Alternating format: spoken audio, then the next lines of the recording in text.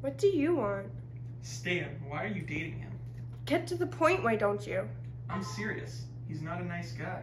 Matter of fact, he's a jackass. Don't talk about him like that. You don't even know him. I know he bullies your brother. Stan barely knows Alex exists. And we're moving in together after graduation. Whoa, whoa, whoa. I thought you were going to Georgetown. I'm going to Westwood Community College. Stan and I both are. The hell you are, young lady. If you think I'm going to let you throw your life away on some sleaze sack, you're crazy. I forbid you to see him anymore, and that's final. Who do you think you are, my father? Don't you walk away from me, Margaret Sarah O'Donnell.